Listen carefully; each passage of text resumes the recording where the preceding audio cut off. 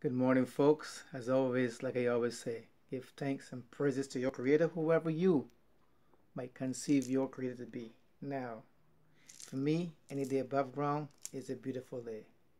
So let me jump right into this day. Like I have said before on previous videos, no person have nothing on you. Nobody, regardless of what they have. Now, like I said before, all those folks that have houses all over the world, they can't live in it. Everything is shut down, quarantine. All those folks that used to look down on those people in India and in Africa and saying that they're starving children, that they go in the garbage and have to look for food in garbage, what are we all doing now? We are running at Sam's Club and Costco's to do what? To fight, to stock up on stuff, just like those people in the so-called third world countries. To them, in the third world countries, it's nothing for them to go and look for food in the garbage because they're accustomed to it. But for us, so-called civilized people, what are we doing now? The same shit that those folks are doing. Fighting, pushing, grabbing, snatching for food to survive. Now they say on another part here too, all those rich folks that have all those big mansions with 15 bedrooms and 14 bathrooms and have to hire a maid to clean their house. What happened now? The maid is saying, fuck this shit. I'm going home to look up for my family. You gotta find a way to clean your house yourself. What about those rich people that have all those, we call them, again, they have all those cooks, their personal chef to come in and cook for them. The chef is saying, freak this shit. I'm going home with my family. You gotta learn to cook your own food for yourself. So you see, it brings all those rich people that think that they're above people right down to the so-called poor man level. So like I said before, no person have nothing on you. All of them have to come down to the regular way of living. Speaking about washing your hands and bathing your hands, they will talk about, look at the Indians, they got to go by the lake and wash their clothes in nasty water, right? They're accustomed to that. So for them, it's no big deal. But now they're going to have to tell people you have to wash your hand and be more hygienic. You know what I mean? It is something natural you should be doing every day. But they're going to have to tell you, no, for the virus not to spread, you have to make sure you wash your hands and you bathe often and be more hygienic. It's bullshit.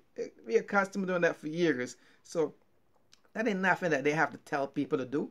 So when they're laughing at the third world country people bathing in lakes, what are we doing now? We doing the same shit. Not really with me. Them so-called people that look down on other people are doing the same thing, that they are condemning those other folks and looking at them in a nasty way for doing what they're doing.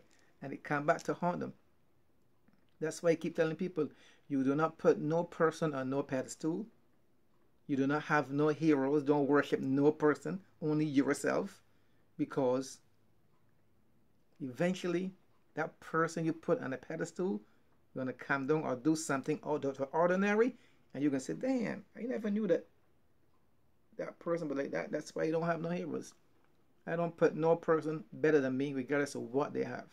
So like I repeated myself again, all those rich people that are accustomed having what you call samosa, champagne and orange juice in the morning, caviar, and, snails, as you call them, same thing, lobster. Oh, that shit gotta stop. Because they can't go out to get it. So they just like the regular people scrambling, trying to make their ends meet. And like I said, this virus is a blessing in disguise.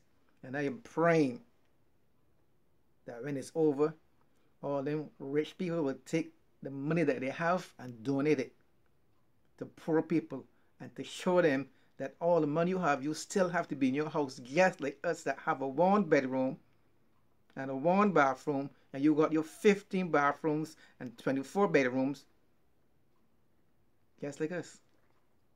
Just like us. Trying to make ends meet and trying to survive just like the so-called regular person. If there's such a thing as a regular person. because we all are one. You got to stop what you have. So I can keep this here as short as possible, but you folks think on this. And when this is over, don't have no hero, no basketball team, don't have no football team hero. We all are just the same. All the football players, basketball players, hockey players, all of them are down to the same level as the regular man, so-called regular man, trying to survive in this so-called pandemic. Folks, until then, like I always say, peace out, one love. But in the meantime, try to be humble, appreciative, giving, caring, most of all loving. Because the only thing that gonna conquer all this here is love. And don't forget, don't have no fear, because the definition of fear is false evidence appearing real. That's the definition of fear. False evidence appearing real. Have no fear, because as always, the Creator got your back 24/7. So always give thanks and praises to your Creator, whoever you might conceive your Creator to be. Thank you for watching my videos. Give me thumbs up and notification bell so that my videos can get around, and try to enlighten people, to let people know that no person have nothing on you. Until then, folks, like I always say, peace out, one love.